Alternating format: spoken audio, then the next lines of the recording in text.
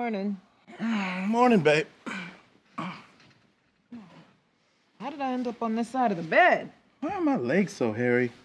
Why are my legs so smooth? Why do you look like me?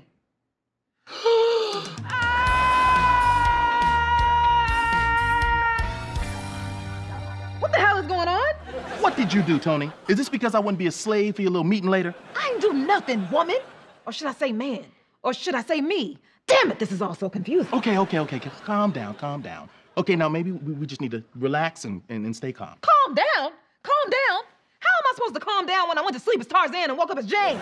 You think I'm happy about this? I got hair all over me. I feel like a damn Wolverine. And what is that smell? Oh, no, that is awful. I'm going to take a bath, and all this hair is going to be gone ASAP. Don't you shave my damn legs, Lisa.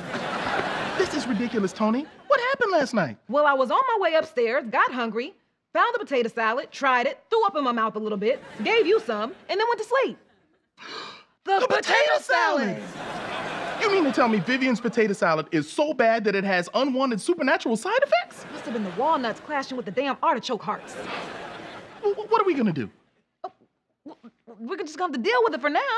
How are we supposed to do that? Well, my client, Mr. Phillips, is coming over for dinner, and the big game, so we're gonna have to entertain him. Oh, yeah, the client that you just told me about last night? Don't you start with me, Lisa.